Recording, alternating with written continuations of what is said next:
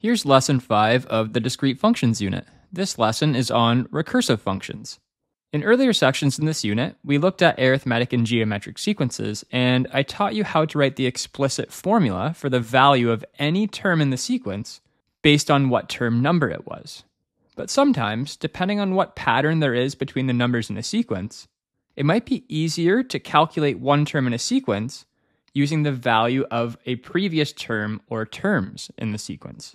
And when we do that, it's called using a recursion formula, which is just a formula by which each term of a sequence is generated from the preceding term or terms. And in a recursion formula, you're always going to see two things. You're always going to see Tn and Tn-1, where Tn just means the value of the nth term, which would make T sub n-1 the value of the term before term n. So for example, if n was 5, this would be the value of the fifth term, and this would be the value of the fourth term, which is the term before term 5. Often when I read Tn-1, I'll refer to it as the previous term because it's the term before term n. And now let's look at a few examples where we'll practice working with recursion formulas. Starting with example 1, we need to write the first 4 terms of each sequence. In part A, this is a recursion formula. I can tell it's a recursion formula because to find the value of term n, I'm using term n-1, which is the previous term.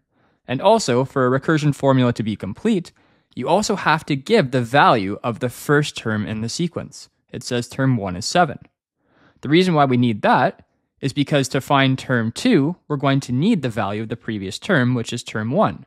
Let me show you how that looks. Let's find term 2. So I'll sub in 2 for these n's. Notice when I simplify this, 2 minus 1 is 1, and now I can see that if I want to find the value of the second term in the sequence, I have to take the value of the previous term, term 1, and subtract 2.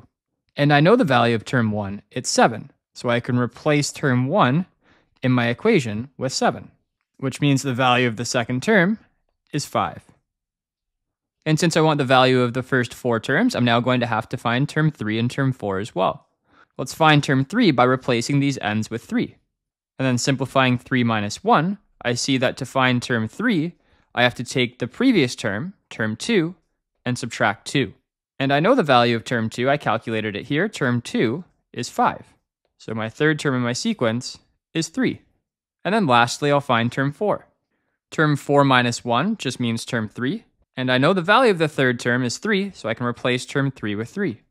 So now I have the value of the first 4 terms of this sequence. Let me jot them down in order. The first 4 terms of the sequence are 7, 5, 3, and 1. Looking at this final sequence of numbers, notice to get the value of any one term in this sequence, for example the last term, I just look at the term before it and then subtract 2. And that works to find the value of any term in this sequence. And hopefully also in the formula, you now fully understand why I call term n-1, why I call it the previous term. Because when finding term 2, term n-1 is term 1. It's the term before it. When finding term 3, term n-1 is term 2. And when finding term 4, term n-1 is term 3. So let's say I wanted term 10 in this sequence. If I wanted term 10, I would have to take the previous term, term 9, and subtract 2. And this might show you what maybe the downfall of this type of formula is. When writing a recursion formula, the only way we can find the value of any one term in the sequence, like let's say term 10, is if I have the value of the previous term, term 9. But unfortunately, I don't. So although it is an easy type of formula to write, it does have a drawback of not being able to find any term unless you know the value of the previous term. Which is why earlier in the unit, I taught you that for an arithmetic sequence like we have here, we could define this sequence by stating to find the value of any term, we take the first term and add the common difference n-1 times, where the common difference here was -2. So this is how we wrote the formula for the general term of an arithmetic sequence like this earlier in the unit, but the point of this lesson is to show you that we could define a sequence like this using a recursion formula as well. So I'll get rid of this arithmetic sequence general term formula, and let's continue working with recursion formulas in part B. Part B, here's my recursion formula. To find the value of any term, I do 2 times the previous term plus 4. And also part of the recursion formula is it has to give you the value of the first term. So if I want to find term 2, the formula tells me to do 2 times the value of term 2 minus 1 plus 4. And of course, term 2 minus 1 just means term 1. It means the previous term. And the question gives me term 1, it's 5. So I'll replace term 1 with 5. And I figure out that the value of the second term is 14. And now that I have the value of the second term, I should be able to calculate the value of the third term. I just do 2 times term 3 minus 1 plus 4, which means to find term 3, I do 2 times the previous term, term 2, plus 4. And I know the value of term 2 is 14, so I'll replace term 2 with 14. And that tells me that the value of the third term is 32. And lastly, let's find the fourth term. To find the fourth term, I'll sub in 4 for n. And then simplifying, I know term 4 is equal to 2 times the previous term, term 3, plus 4. And we know the value of term 3 is 32, so I'll sub that in. And that gives me term 4 having a value of 68. And then I'll summarize this by writing the value of the first 4 terms of this sequence. Now, after we completed the last example, I pointed out that a drawback of using a recursion formula is that you need the value of the first term. So let's say, for example, in this sequence, I wanted the value of the 20th term. I would need to know the value of the 19th term, which I don't have here. I only have the value of the first 4 terms. But now I want to point out maybe one benefit of being able to write a recursion formula. Notice this sequence, it's not an arithmetic sequence because there's not a common difference between consecutive terms. And it's not geometric because there's also not a common ratio between consecutive terms. So you don't know a standard formula to be able to create for the general term of this sequence. But now that we know how to write recursion formulas, you can see how writing a recursion formula would be an easy way to describe the values that make up that sequence. And let's move on to the next example now, where it's just like the previous example, except it's written in function notation. In this notation here, you can think of f of n being tn, and f of n minus 1 is same thing. It's the value of the previous term.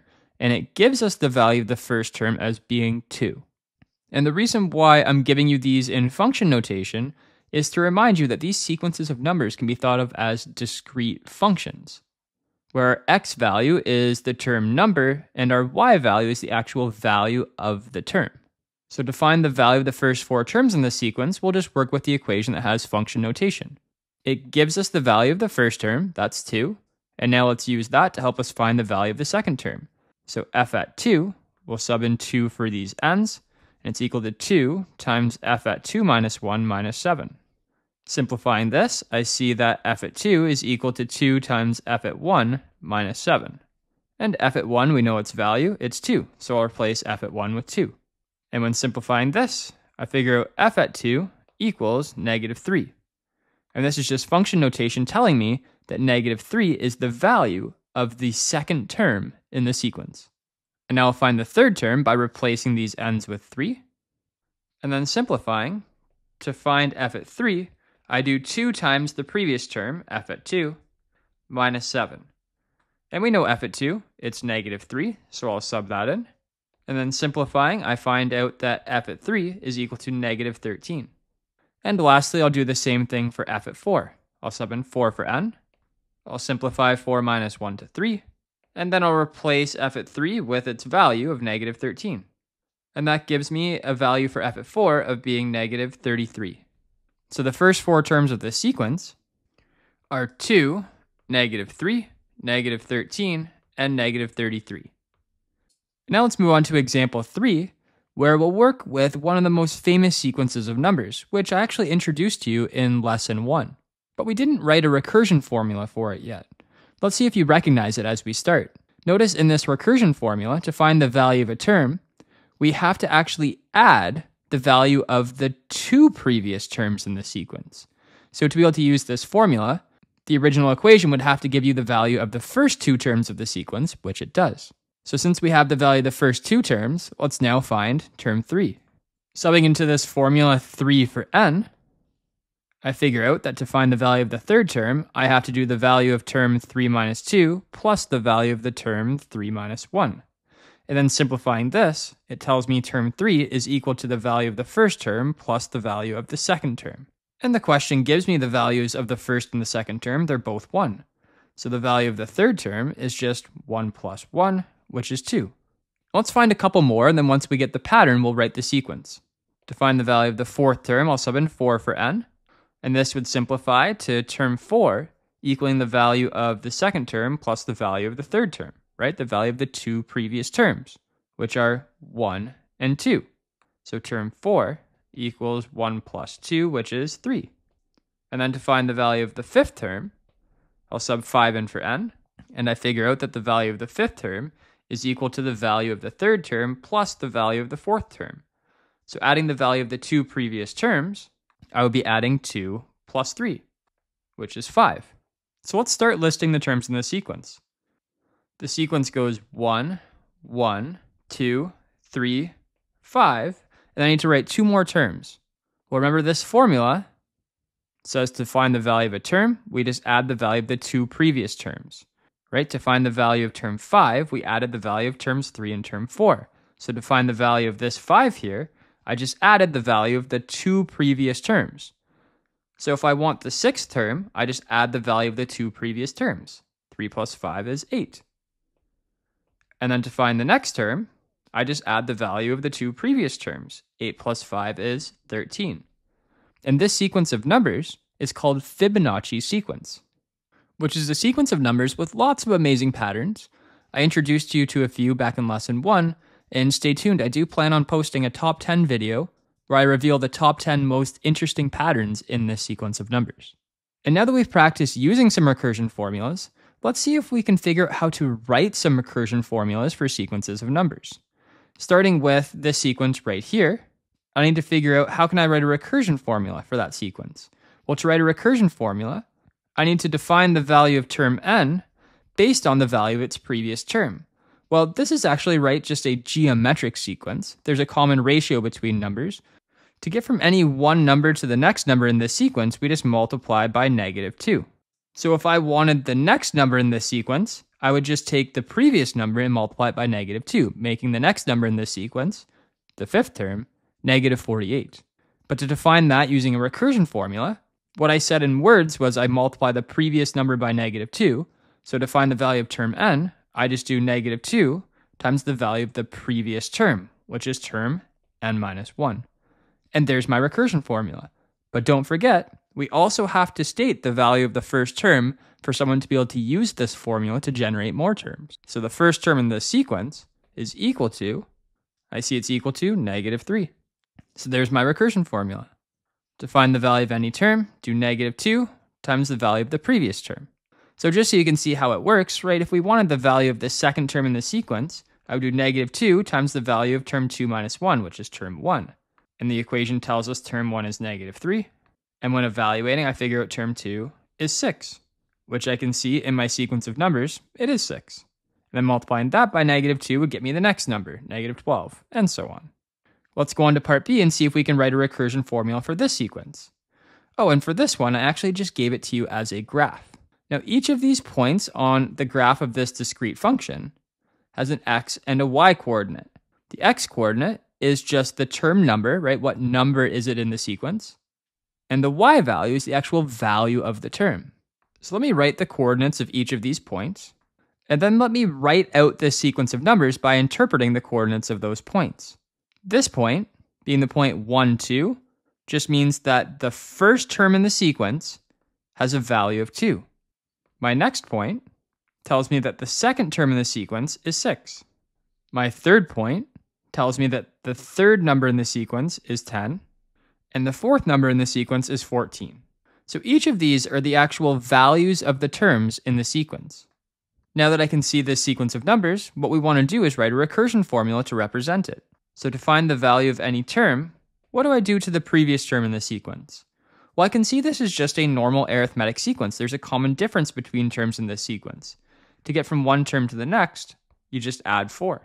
So if I wanted the fifth term in this sequence, I would just take the previous term and add 4 to it, making the fifth term 18. So let's write that down as a recursion formula.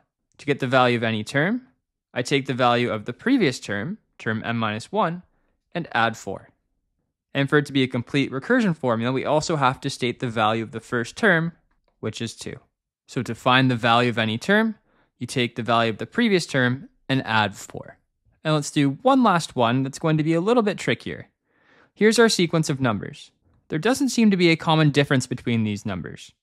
To get from the first number to the second, we add 2.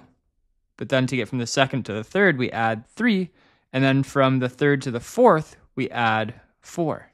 So although it's not a common difference, there definitely does seem to be a pattern. Obviously, if we wanted the fifth term in this sequence, we would just add 5 to 12, making the fifth term 17. But how do we define this using a recursion formula?